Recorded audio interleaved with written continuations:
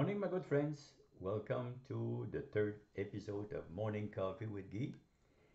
I'm grateful to be able to enjoy a good coffee with you. Mmm, how sweet it is. Okay, the first day I was talking to you about negation, thinking backwards. I am not this, I am not that. I promise I will not do that again. And this is the reason, since the do not exist universe abhors a vacuum, is you're asking exactly the opposite of what you want by saying, I don't want that. Okay, and if you're saying, I am not a thief, I am not a raper, I'm not a criminal, just take the do not out and gonna say, well, I'm a thief, I'm a criminal, and I'm a raper. Okay, so forget about the do not. Okay, so exercise your mind to think forward. Okay, I was coaching my grandson, who was 3 years old, out to play basketball. Okay, and when I'm saying there, you're not going, you're coming, you're becoming somewhere. Okay, so I said to him, put your nose in the basket. So when you aim to an objective, your body is placed and you can't miss it. 3 years old, put his nose in the basket and he was getting the basket in every time. Okay, just that thought there. Look at where you're coming to. Where are you coming to? What's your objective? I look at the schoolyard there, and I look at the little kids, like they're about 6, 7 years old there, and I see that when they're seeing something that they desire, their their body is bending forward, like if they were attracted. Let's say they saw their grandmother or somebody that they love or something that they want. It looks like they're attracted to it. So what happens to you? Why did you start to look everywhere else than what you want? You are what you want. You design your own life. Forget about what people think or what people want. You're surrounded. You're surrounding, you're at the center of your surrounding. You decide what is your inner circle.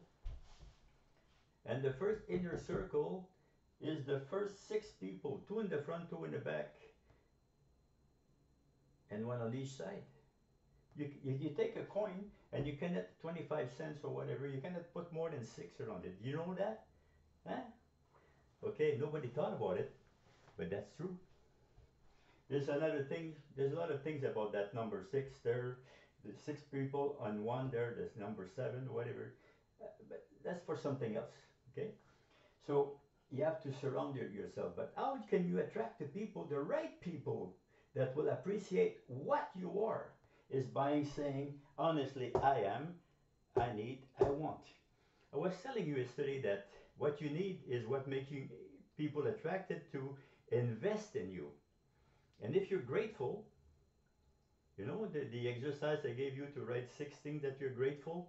So you look forward to find new things. Okay? So expect new things, new good things to come into your life to be grateful for. And life will give you more. It's like, I'll give you an example about so our good Lord and gratitude. Okay? Let's say if I'm the fair of the chance and I have to give everybody all what I have in one day, okay, to survive. Okay, and one says, you filthy rich, I'm jealous, if the magic wand would exist, you would have disappeared and I would have taken your place, right? Okay, and then the other one, they say, I'm so happy and grateful that I have this, that I had the opportunity of getting that much money. I appreciate appreciate gratitude. Gratitude is more worthy than the salary increase to get your employees, okay, to give you surrounding, okay. So gratitude is very attractive, very attractive.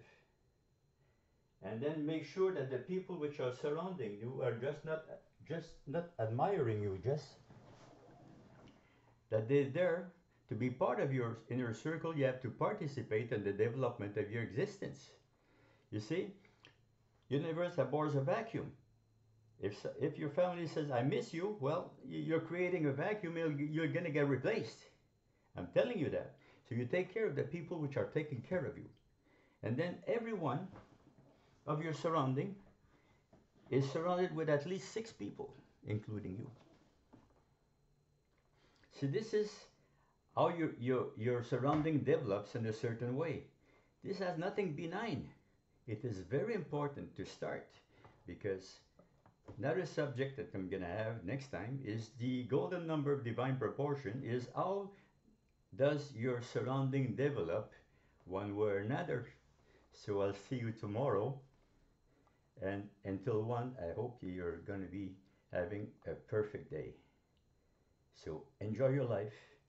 Do the exercise of gratitude every day so that your mindset is putting your nose in what you want.